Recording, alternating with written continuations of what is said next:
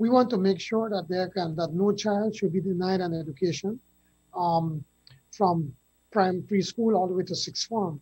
So our goal is to be able to provide free education for everyone. But that education, we need to take a different look as to what exactly we are doing.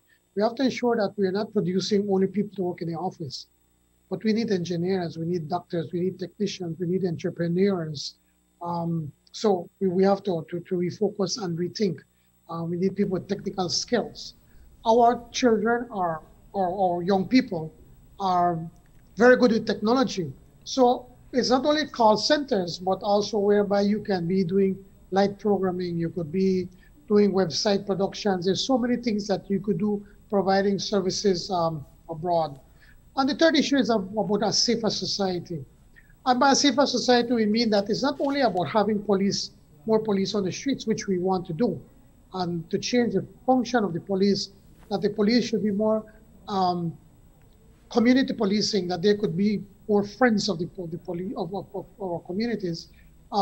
So we want to do that, but also we want to have a safer Belize, meaning that that our health system is working, educational system is working, that we have parks that we can take our children to be able to play, and that you can feel safe and free to walk in this country.